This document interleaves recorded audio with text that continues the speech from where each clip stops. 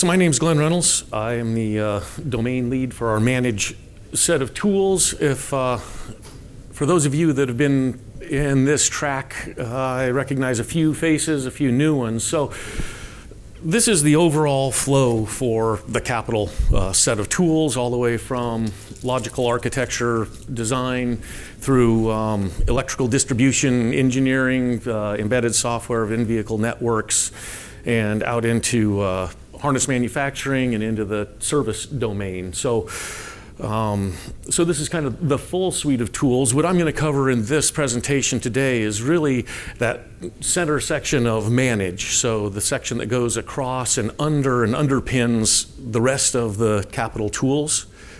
And I'll also talk about the integrations, both Teamcenter and NX integrations into Capital, and what we're doing there, why we're doing it, and give you some examples of what that looks like. So that's what the focus of this presentation here will be on today, is these sections. So when we talk about these 5 domains of Capital that hopefully you've seen across this, from early logical definition of architecture to the design, manufacturing, and onto the technical pubs, Manage kind of sits in the middle of that, and the challenge here is we are providing electrical design environment. This isn't a schematic tool, standalone. What we're trying to underpin here is the digital thread across this entire set of tools and to our adjacent domains, out to ECAD or out to MCAD, out to the other domains. So the challenge here is providing this in a scalable way, providing the infrastructure that holds on to all of this data that allows Capital to do its model-based engineering. And that's really what, some of the main focus of Capital is, of the Manage side is its ability to hold on to those models. And we've talked a lot over the last couple days about that model-based engineering.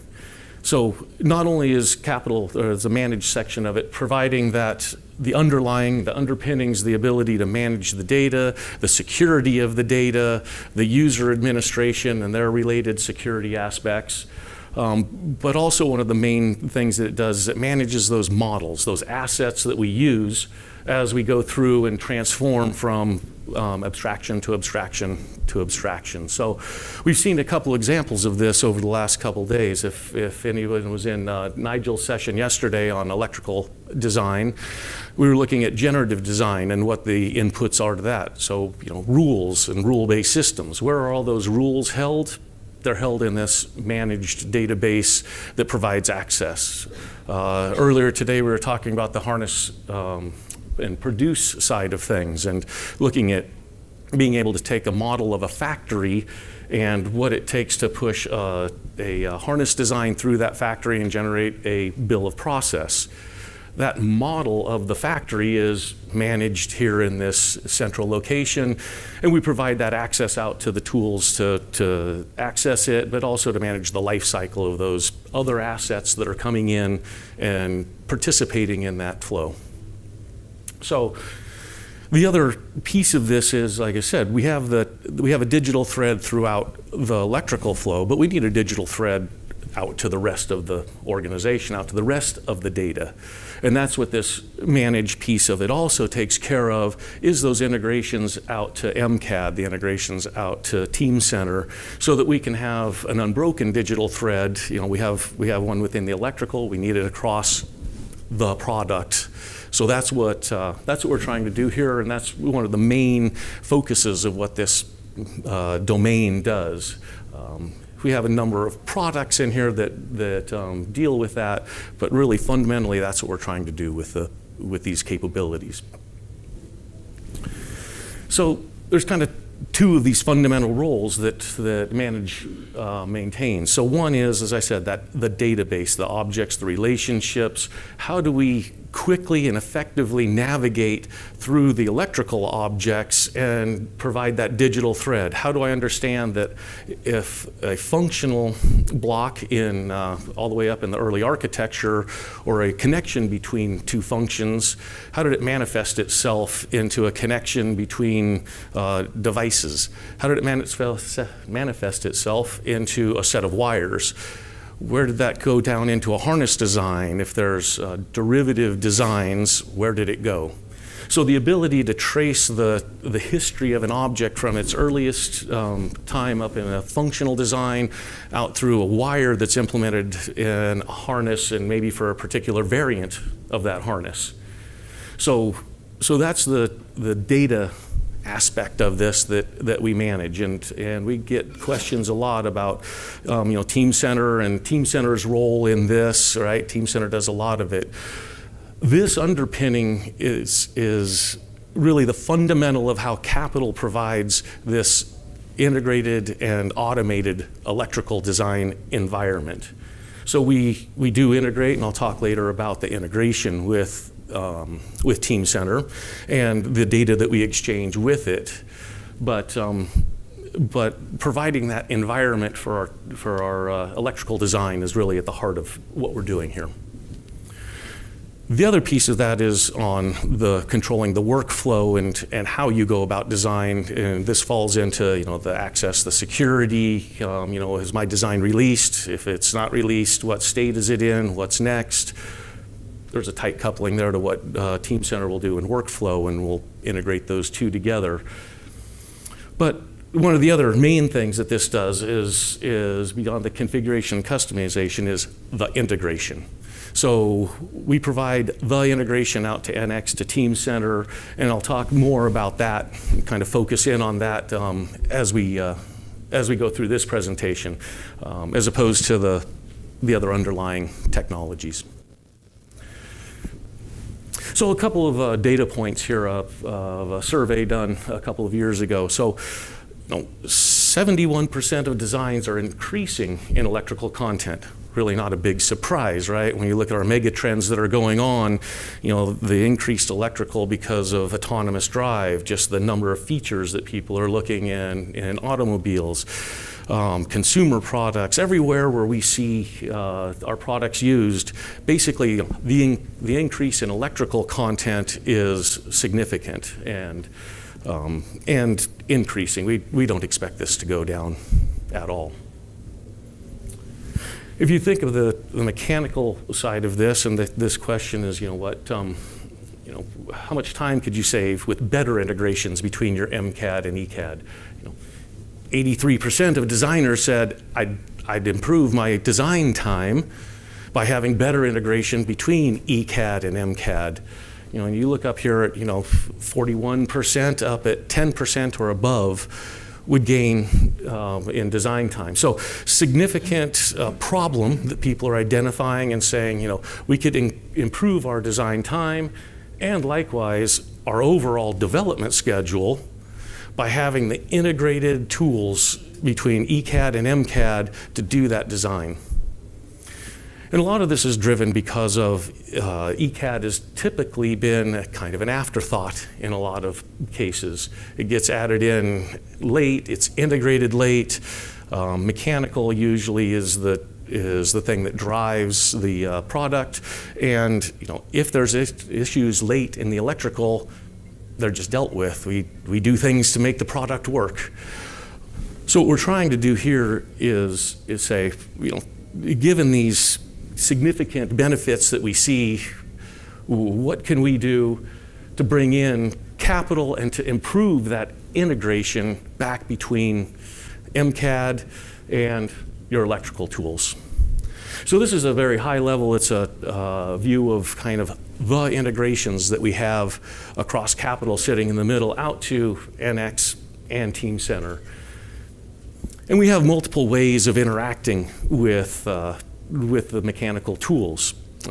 So we can do a direct connection between a Capital and an NX application where the two designers can sit side by side and understand, where does this wire physically go from a wiring design from a high level. Where does it go in this actual 3D model? Is it running somewhere that's close to power sources? I'm going to have to protect it. Is it running in a wet zone where I'm going to have to add more protection? So being able to have these electrical and mechanical guys sitting side by side and looking at the two environments provides a lot of benefit. We also have ways of integrating this back that come through Teamcenter for a little bit more controlled access. We have, and we've got some other technology coming on, how to get these integrations together. So I'd like to talk a little bit about the far left side of this actually to start. So the integrations to Teamcenter. So we have a number of integrations that are shipped, delivered, in use in the industry, and we have a nice little backlog of other stuff that we will continue to work on as we continue on with the integrations. So the thing we're trying to accomplish here with the Teamcenter integration is getting the electrical models fully in the life cycle of the rest of the entire product. We have to have them in configuration control. We have to have the bills of materials for them. We have to be able to integrate the electrical into that full Teamcenter managed set of data.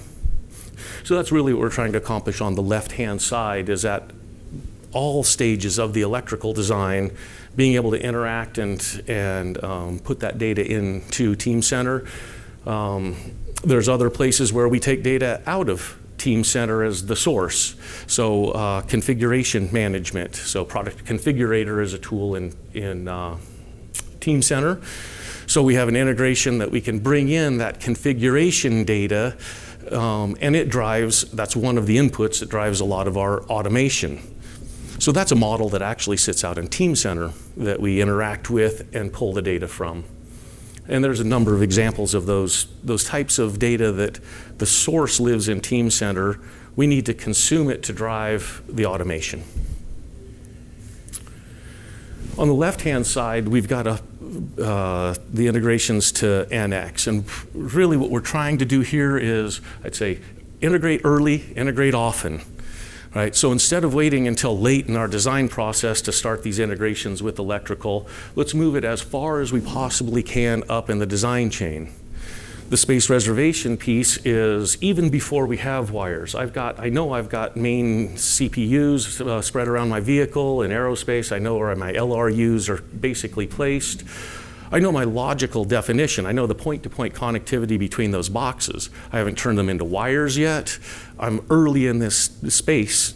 So how do I claim space early on so that when we get to the end, we actually have enough room to do our wiring and actually install the wiring in the vehicle and not end up taking unoptimal routes that affect the electrical, which makes us go back and redesign the electrical because of other EMC or wire length issues. So as we go through this from kind of the top to the bottom there on those capital integrations, they're at really every step of the electrical design process. What's the right thing to interact with on the mechanical world to ensure that when we get to the end, we don't have a big integration issue. It just comes together. So like I said, at the high level, that's really what we're trying to get to. So what I'd like to do is I don't have a lot of other content on kind of this Teamcenter and that integration side of it. So in this, so what I want to do is actually show a little video that kind of gives you an illustration of what does that integration look like over to Teamcenter and hopefully visualize it a little bit more. So what this will run through is kind of this set of integrations on the left-hand side. The main thing that we use as our integration point into Teamcenter is the Active Workspace. So what we've done is brought Active Workspace into all of our design tools, all of our engineering tools, and integrated it as the direct view into Teamcenter. They're integrated in a context-sensitive way. So if I select a design in Capital and I say, open Teamcenter and go find, it says, go find the thing I have selected. If I've selected data that's attachments in Teamcenter and that particular application knows what to do with it, I've got context-sensitive menus that say, I understand what to do with this data in the context of the design that I'm doing and the data that's sitting in Teamcenter. So be context-sensitive. So it's not just like another window brought up side by side that's unaware of where you're at. We're using the Active Workspace deeply embedded and interacting with it. So that's what we'll see here as we move on is this is the Capital Logic tool. This is wiring designs. So the ability to actually publish that design out to Teamcenter and from the active workspace within the design applications directly going into Teamcenter, looking at the structure, looking at the relationships, understanding how this data is related to the rest of the data in your Teamcenter environment. So it gives us that window in. Gives us the ability also to we store the model of that logical design in Teamcenter. We can bring that model back out and into the active design environment and use it. Usually we'll do this as a copy so we know what configuration we have. So we'll move on here to kind of that managed integration with NX or any MCAD application. So we have the ability here to put out PLM XML of a harness. That harness can be split across multiple wiring diagrams, but the ability to extract the wiring for a particular harness, store it directly into Teamcenter so that NX can come back along and augment it. So this would be your components and connectivity. NX can pick it up out of Teamcenter, define the physical connectivity for it, put that back in. From our harness tools, we can come back into this, go into Teamcenter, find that PLM XML that's in a configuration controlled environment. And because we know we're in harness, we can use our change management tool to actually bring this in to do 3D flattening on it. And I'll cover a little bit more on this change management as we get in.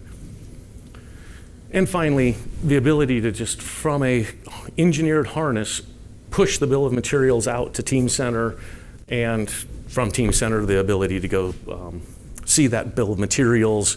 So integrated with the mechanical bill of materials as well. So what's my bill of materials for a harness? Well, an NX model isn't the full answer. There's a lot more detail that goes behind the engineered harness than just the components. There's, what are all the terminals that have been selected for every cavity? And this is a lot of the automation that goes on in the capital side is how do I get all of this ready to actually go to manufacturing? So that's kind of a quick walkthrough of the integration on the Teamcenter side of that. The rest of this presentation, I'm actually going to focus over on the NX integration side and a couple of examples leading on from what we talked about in earlier sessions over the last 2 days. So in Nigel's section on electrical design yesterday morning, how many of you guys were in that section? Okay, a few. So in this, we're talking about generative design, so platform level generative design. And if we talk about that generative design, basically what we say is we have at the platform level a full model of whatever the vehicle is that we're doing. We are going to take a set of constraints, a set of other models, and use automation to produce the next set of outputs. So what are we taking into this generative flow? Well, one of the biggest things is we're taking in those logical designs, the representations, the point-to-point connectivity that says, here's the connectivity that needs to be implemented in that physical platform. Then we take in a set of rules. These rules define how I go about transforming that wiring. Should I use splices? Should I not use splices? Should I use multi-terms? What's the minimum distance between these splices? What's the routing constraints on a signal based on primary and secondary systems? So this whole set of rules and constraints is the IP that we capture that says, how do I do this transformation? And this is the huge piece of this is capturing that knowledge. And once again, that's a model and managed. We can also take in just device interfaces to this, but that's all of kind of the logical and transformation side. the other piece of it is we need the mechanical constraints. We need to understand what the bundles look like, what are their lengths. So when we're routing wires, we have real lengths that we can deal with that say, what's better way to route this wire? What's the shortest path for it? And that's our default for how we route is, well, I'll find the shortest path, unless there's rules that tell me not to and drive it in some other way. So we need that physical context in which to do the generation. So that's what we're actually pulling from the mechanical side of that. And I'll go through an example of that. The other piece is, now once we've actually generated this wiring, then and it's generated within that platform level view, where does it go? Well, there's multiple places, multiple outputs that we can take from that platform level view. We can actually generate the physical schematics, a graphical representation of the physical schematics. We've generated the connectivity, the wiring at the detail, but there's many times for things like design review, for technical publications, people want to see schematics. And so this is kind of an optional piece of this generative flow that basically everybody does because these wiring diagrams and wiring schematics are kind of part of the process. We can also take the harness definitions straight out of Integrator and off into the harness design tools. We'll generate the service documentation based on all of that information. So this is an example of, we take a set of inputs, we apply some rules to a set of models, we generate another set of outputs, they go to various places.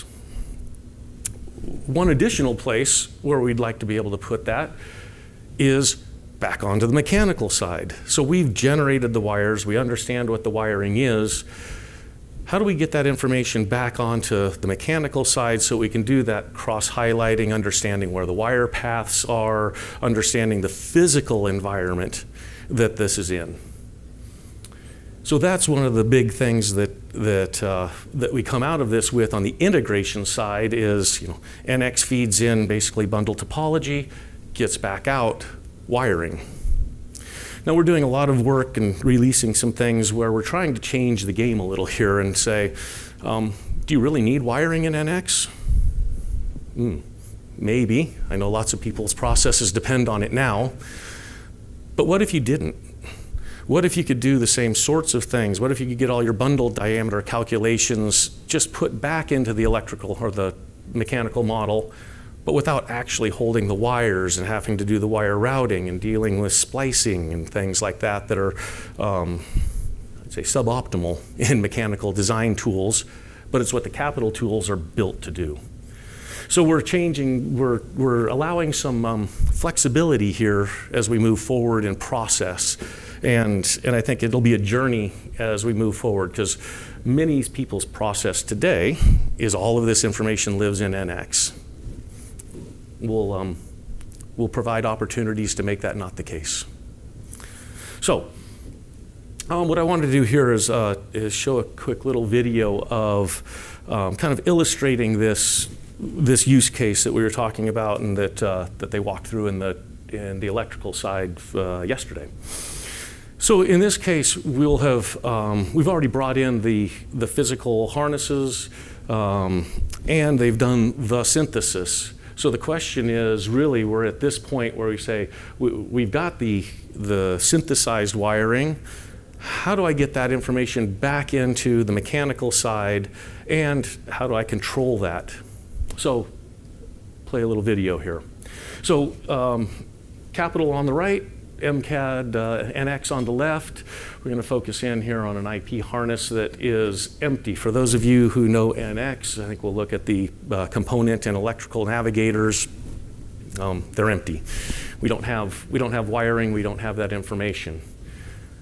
We've gone into a direct connect mode from Capital and basically said bridge out the IP harness because that's the active work part in NX.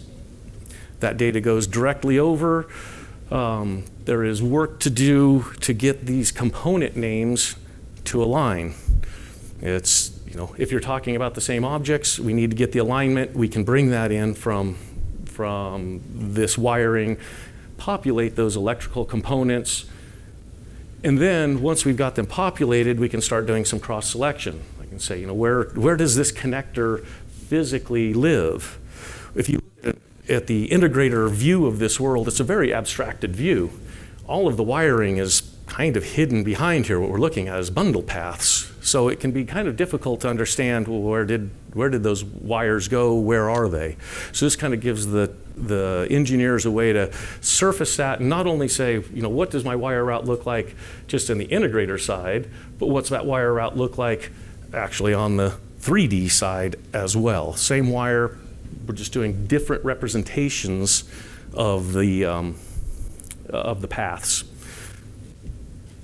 So what we've ended up here with is, we would have started with that NX model, brought it into integrator to define the bundle structure that you have, generate the wiring in the context of that with the rules, push the resulting wires back into NX to populate the model. So that's one example of just this, back and forth, the exchange of the data between these models.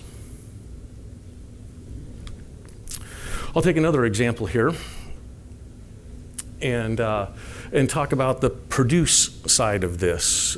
So this is about harness engineering.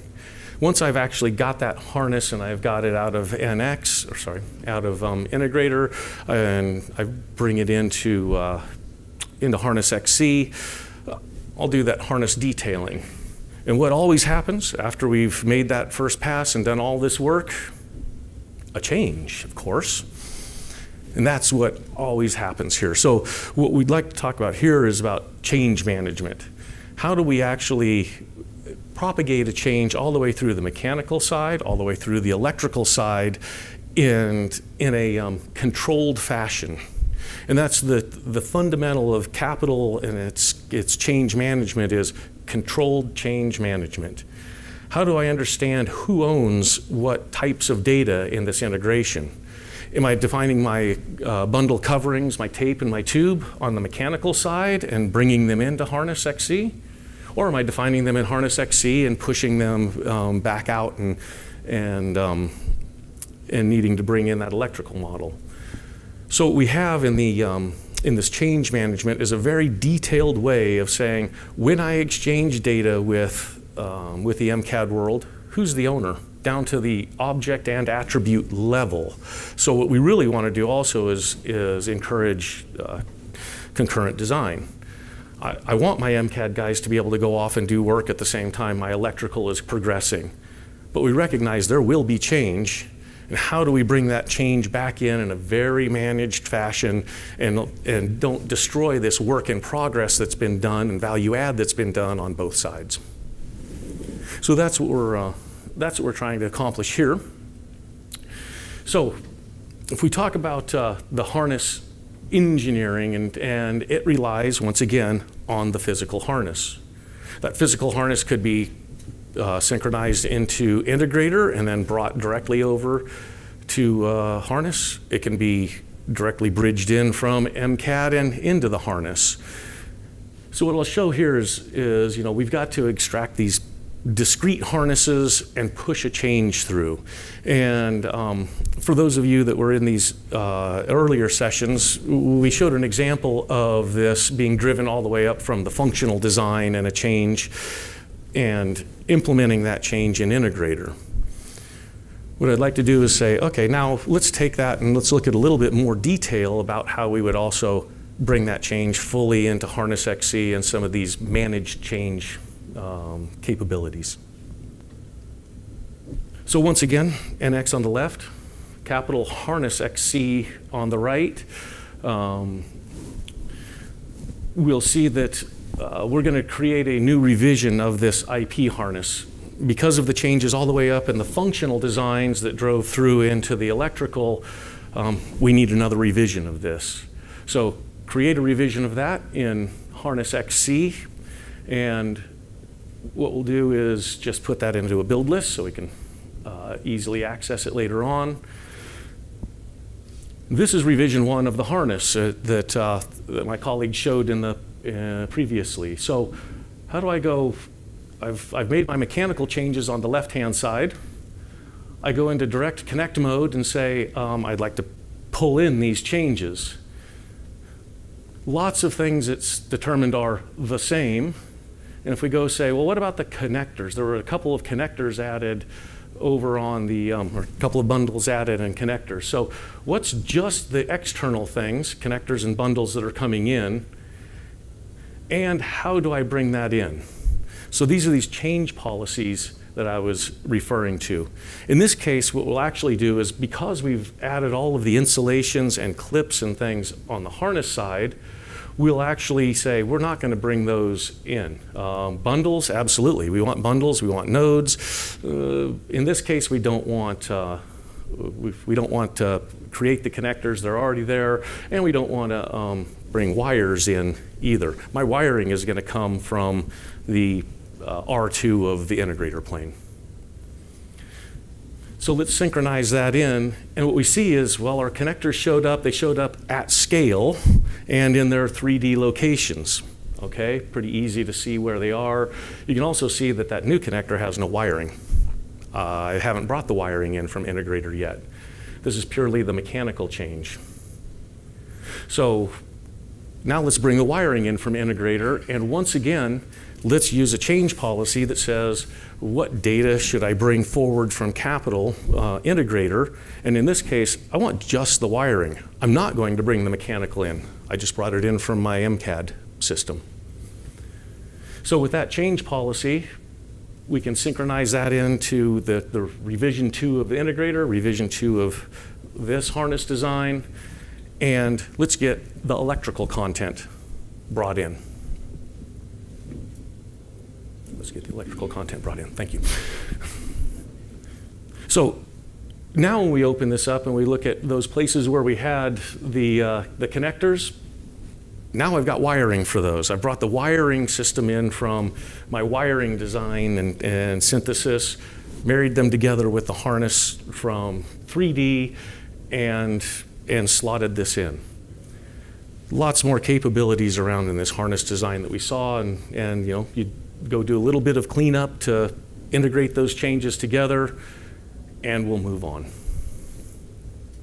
So just a kind of a quick example here of this interactions and back and forth. Multiple touch points from early on to later with capital and NX. Managed change control across that whole piece. So what do we have? Right? Capital, with its manage capabilities, is the foundation for this whole thing, for the whole electrical design environment, the whole model-based engineering environment is managed. Co-design is important. We see it in real life. We see it in these surveys. You know, everybody we go out and talk to has this integration issue. They've got to be able to get the electrical and the physical back together. And we've got these deep integrations, both with NX and Teamcenter. We're moving forward with those integrations on both sides of it, and we'll provide those. We'll extend them out as time goes forward. But this is existing today. It's not just future stuff.